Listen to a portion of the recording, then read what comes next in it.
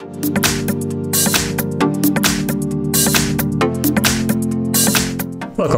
In front of me is a XIAOMI Mi A3, and today I'll show you a couple tweaks and tricks that I can do on this device.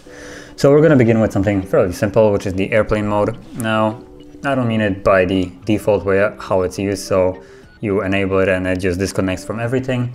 But there's a secondary use for it, which would basically allow you to disconnect from a closest cell or any cell tower that you connected to. And when you disable the airplane mode, so we're enabling it, and as you can see, we lost Bluetooth, Wi-Fi, and also any kind of SIM connection that was previously. And now if you disable it, it reconnects, and when it reconnects, it will connect to the closest cell tower. So if you had any problems with connection while you were calling someone and the calls were just dropping off or it wasn't really clear, doing that might actually fix that problem. That's basically by connecting to the closest cell tower and fixing kind of reception problem that you might have had before. Okay, so that's the first one. Now moving on, we're gonna go into something also fairly simple, but not very, I guess, not shown too well. So basically you swipe on the home bar for recent apps. So as you will see, I have a couple open, like you can see, and you can basically start swiping between them using this button. So you don't want to press it, you just want to swipe it. And unfortunately the swipe only works in one direction, so you swipe to the right. To the left it doesn't seem to work, maybe because there's a back button, but as you can see I can try and it just doesn't work. So only in one direction. So that is basically another thing. Now moving on, we're going to go into reducing animations, which as you can see, all of them, when you open an app or go to recent, close it, it all is animated by this like zooming in and out animations of minimizing, sliding down, fading. And all those animations can be either shortened, turned off for a more snappy experience of the phone. So to do it, you want to go into the system or settings segment. So let's go to settings and then enable the developer options. So it should be under the about phone. And here, let's find the build number, which is right here. Tap on it 7 times. You will get a, or when it's supposed to enable, you either will see you are now a developer, or if you have a passcode like I do, I need to actually confirm it before it enables. So now I see the message, you are now a developer. And now if I go back, I should have another option. I'm just not sure exactly where it is, maybe in advanced. Yep, there it is. So as you can see, in system, you will find now a developer options once you press on the advanced, so to expand the list. So once you go in here, scroll down a little bit. I think it's past halfway. It's called there it is. Window animation scale, transition animation scale, and animation duration scale. And each one of those corresponds to a different kind of animation. So the first one, window animation scale, will be responsible for the window that appears basically when I tap on this option. So this is the window animation scale. And as you can see, I will change it to ×10, so you will see a drastic difference between how fast it appears. You can see it kind of like slowly fading in and fading out. And now if I just check it to 0 or off, basically it will be instant. There is no animation behind it, it just fades in and out. Now if you're seeing some kind of shadow fade or something like that, it's corresponding to some other animation, not the window itself. Okay, so moving on, we're gonna basically change everything to off, for instance, and you will see that now anything that you go into recent, close something, it's instant. There's basically no animation, just appears and disappears. So as you can see, it just pops in.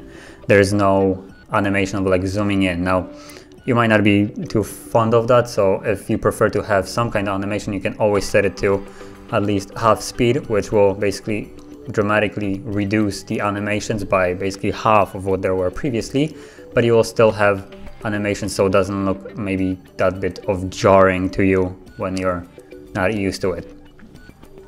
So yeah, that is a fairly nice and handy trick. So moving on, we're gonna go into the hiding password, and normally what I mean is, for instance, when we go into the Wi-Fi settings, just wait for some Wi-Fi that has a protection on it. I'm choosing basically a Wi-Fi. Okay, I know this one. So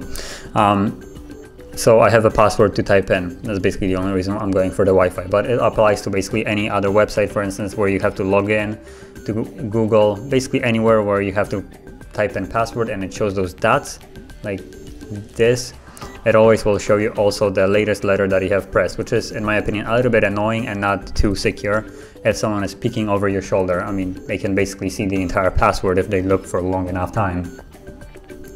So there is a way to actually remove it. So as you've just seen, it shows basically the latest letter.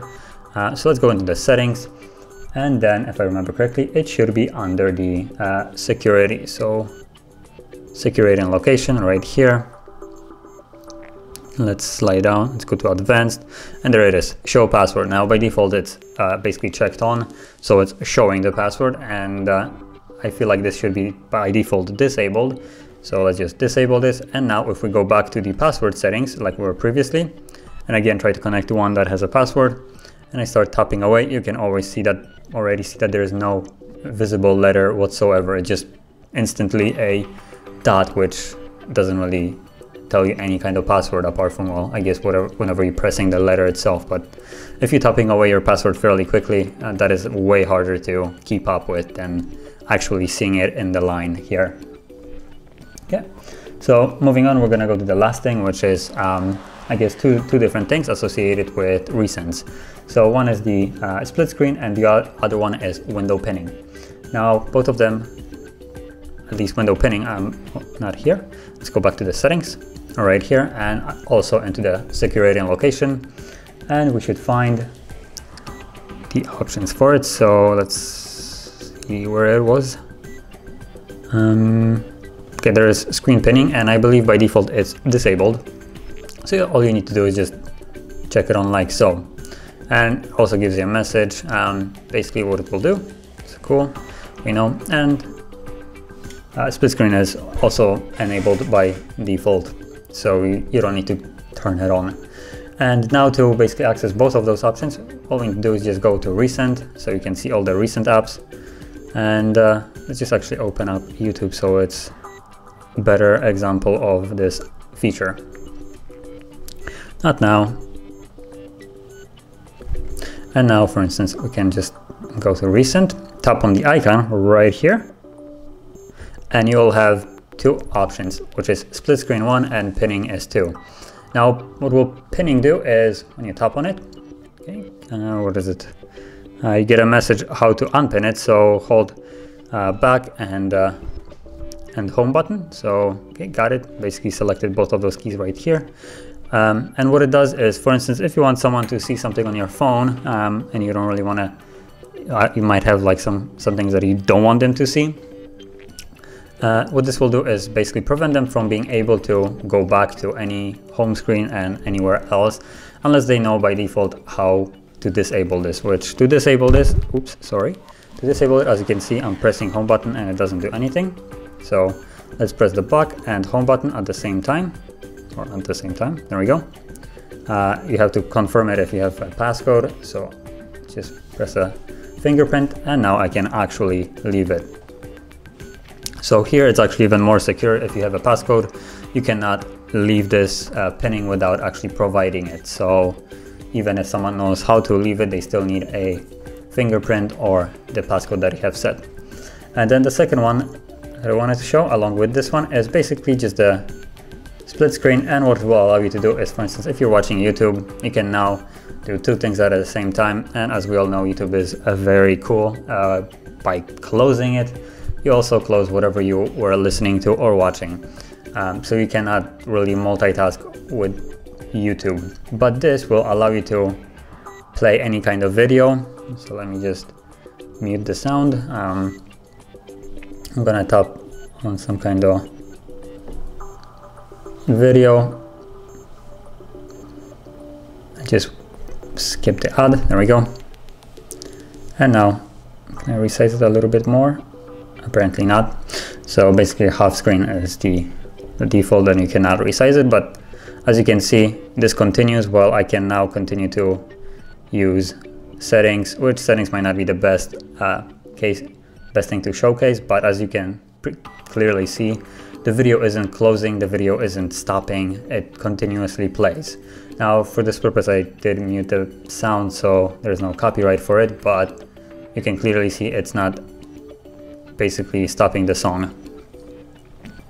And even if you go back, basically it closes the bottom up, and the top one, which is always the first one that you open, is the primary one, and whenever you quit, it continues to stay open. And as you can also see, just this slither there is still, it's still going and it's still playing in the background even though it's closed, and you can continue using whatever else. So you could go open up Wi-Fi right here, and yeah. So as you can see, that's basically how you would enable the split screen as well.